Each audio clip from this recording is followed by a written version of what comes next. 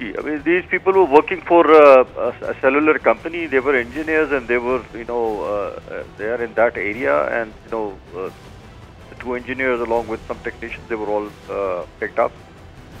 Some of them were released. The two of them were they remained remained hostages, and subsequently they were released yesterday without any ransom. Initially, the hostage takers or the militants had demanded 10 crores or 100 million rupees as ransom.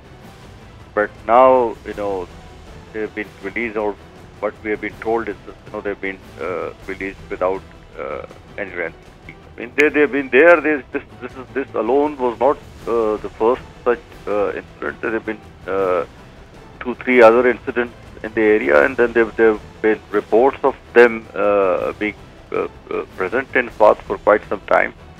So this incident alone was not just a confirmation of their presence. There were other incidents as well. There was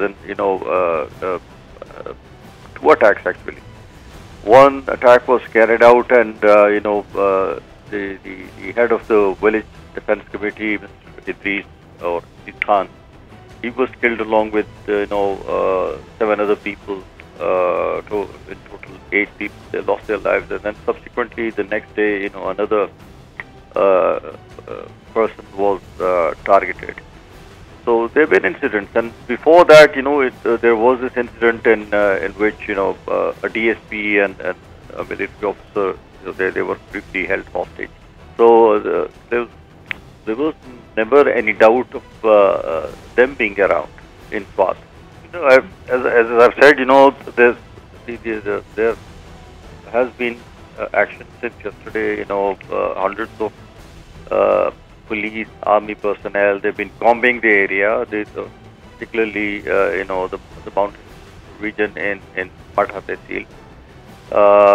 So there has been some action since yesterday, and they're setting up checkposts here and there, and I think this will largely address public concern in Swat.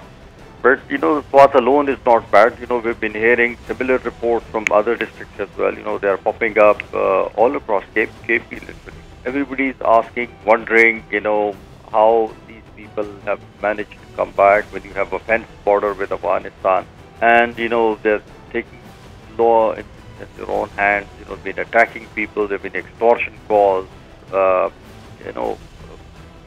Some areas they've been patrolling the areas.